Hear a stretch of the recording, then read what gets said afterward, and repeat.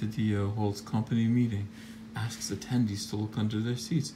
Oh, it's the Owl House. It's satire. Let's go read. Yeah. The Owl House. Outhousers. In the tradition of Pulitzer, Hearst, and Wordham. The journalism the comics industry deserves.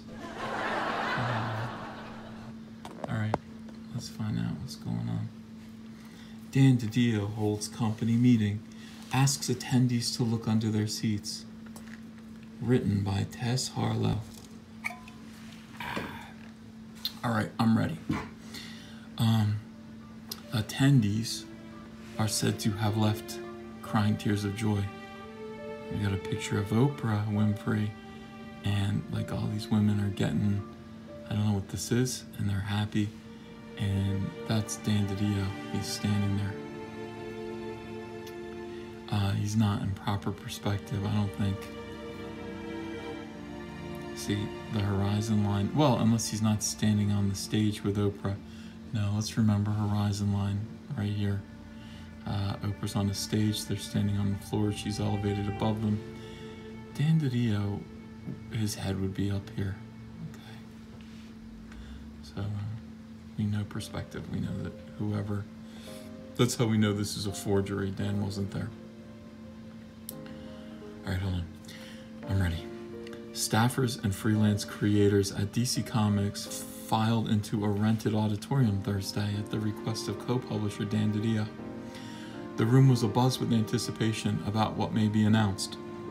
While many suspected another Universal reboot, some wondered if the announcement would involve staffing changes, as major figures such as Dinesh Shamdasani and Chris Rial have begun exiting their longtime employers.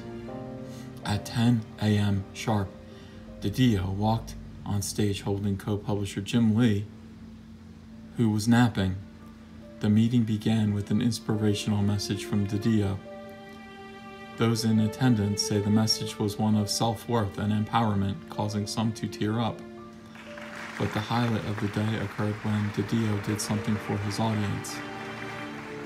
I know a